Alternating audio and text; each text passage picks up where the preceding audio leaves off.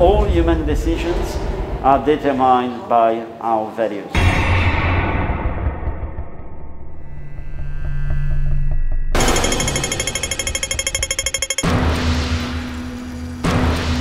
What you see here is the literal translation of advertising into ethical statements that design actually the ranking of values for the citizen.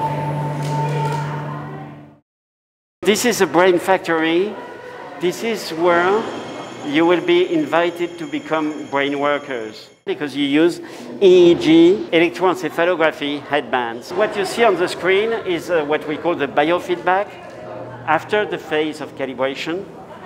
And the biofeedback shows you a shape that evolves constantly.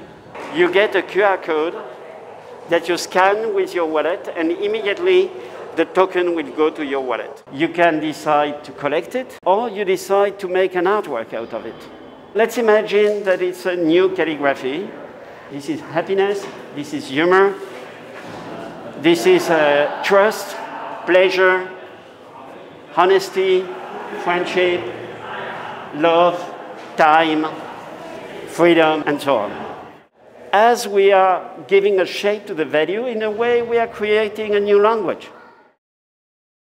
This AI takes the 3D model, rotates it, and tries to figure out what kind of Chinese character could match the shape. And so that this is a kind of constant process.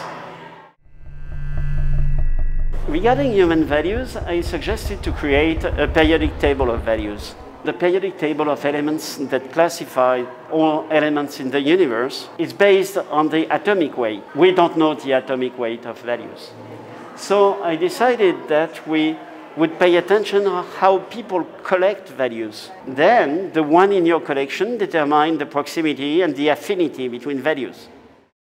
Here on the left, you see the newly created tokens. Transactional poetry is a simple transcription of the transaction you are doing. So that's what transactional poetry inspired also the first room. Here, you can see what is the dominant value per country. At the bottom, you see the evolution of the price for the different values. Reification is a concept that has been developed by Marx to explain that things are converted like that and values become objects. This is a footprint of freedom generated with an AI.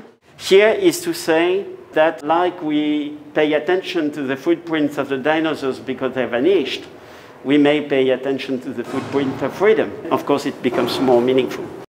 The conceptual map represents 40 years of work, from 82 to 2022. Instead of classifying the works according to the technology that was used or the medium, it's classified according to the concepts that are behind. Value of values that we present in the show Morphogenesis of Values is about human values, how we consider human values, what is important for us.